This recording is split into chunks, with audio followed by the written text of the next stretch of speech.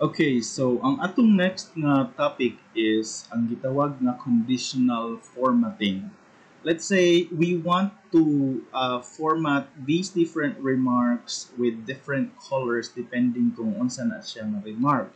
Example, kung outstanding siya, ang ato kintahay nga color is sabi na lang natin kana siya, and then ang iyang text is white. Let's make this wider. Okay. Ang atong very good, ato kintay siyang himuon kana, and then white gihapon ng text. Ang atong good, let's make it like this, and then kana lang, dili lang ato i-white ang text. Ang atong past, himo na to siyang green, then black lang gihapon ng text. Then ang ato ang failed, himo na tong red, and then white ang text. And each time as the remarks here changes depending on the values here, we want the color to also automatically change depending sa kung unsay remarks nga magawas. And to do that, we can use conditional formatting. So I will just highlight the remarks or the whole column bakaha, and then I will click conditional formatting. Then, alin na lang ko sa manage rules, kaya since daghan man tag ibutang. So, click ko bag-o nga rule, and then I will select format only cells that contain. There are a lot of possibilities in formatting our cells conditionally, pero muna siya ang kanang medyo common, especially for teachers, muna common nga inyuhang buhaton. So, if ang cell value kuno is equal to, pwede tag ato i-type ihang word nga outstanding. Then, atong i-format ang ihang background, arito sa field, is tining purple. And then, ang iyahang font color is white. Okay? Now, let's try adding the second one. So, arito sa new rule.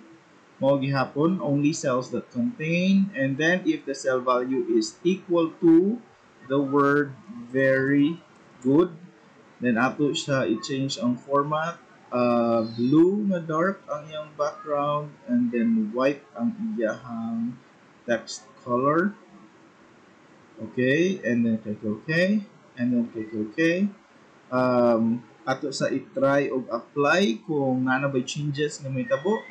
There you go.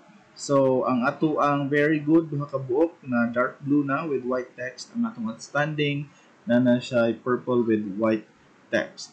Now, another thing is, pwede sa pareha sa atong gibuhat din sa formula na instead of typing the actual word, i-reference na lang nato ang cell sa katong atong legendary sa right side. So, to do that, we click new rule, format only cells that contain. And then if the cell value is equal to, and then instead of typing here, ato na siya i-click, and then kana siya, right? And then click na to ni, ato siya i-format, ato siya in color is kini, and then black lang ang iyang text. Okay, then let's try applying. Ayan, ang atong good dito, na-change na ang iyang color. And then we do the same thing for the other two. So, let me go ahead and do that.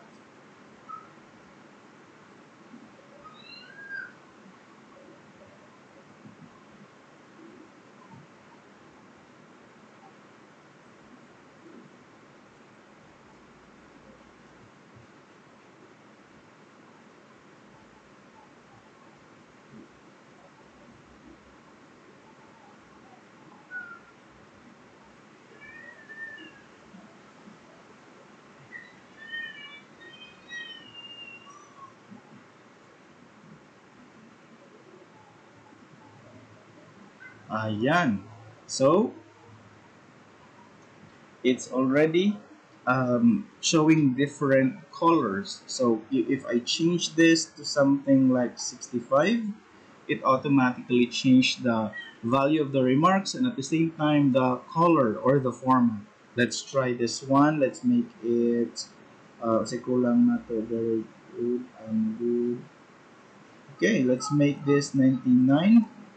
Then there you go. So that's how we do conditional formatting.